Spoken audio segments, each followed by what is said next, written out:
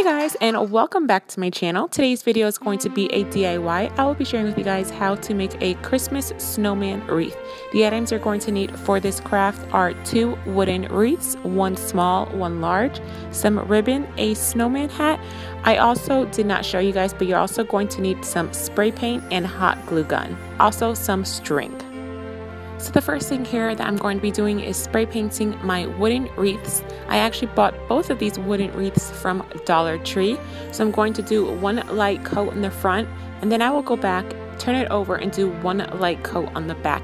I did not cover every single section because I did want a little bit of the wood peeking through.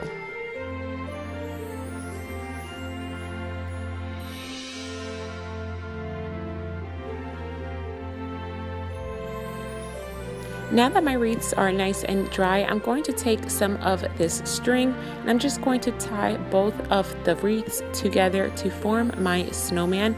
You can do it any way. You can tie it, you can hot glue gun it. I just think it would be more secure with the string. Next, I'm going to be taking my gold and red ribbon and I'm going to be making my snowman scarf with this ribbon.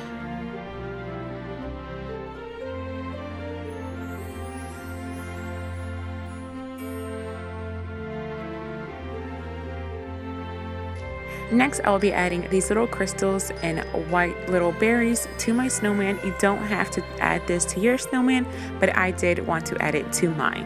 And I'm just going to place it in between the scarf, and then to make sure that it is secured, I will take a little bit of hot glue and place that in the back of the berries and crystals and glue it down to my wreath.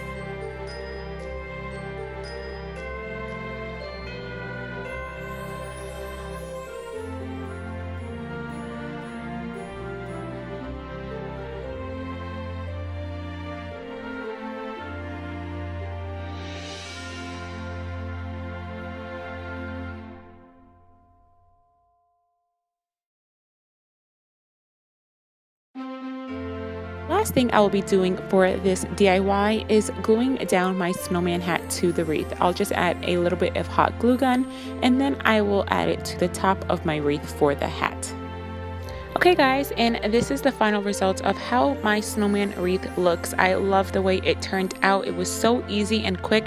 And guys, I bought everything from my local Dollar Tree. The only thing I did not buy from the Dollar Tree is the spray paint, which I already had on hand, but everything else was purchased from the Dollar Tree. So hope you guys enjoyed today's video. If you did, please give me a big thumbs up. And if you have not already, I would love if you would consider subscribing to my channel, and I will see you guys next time.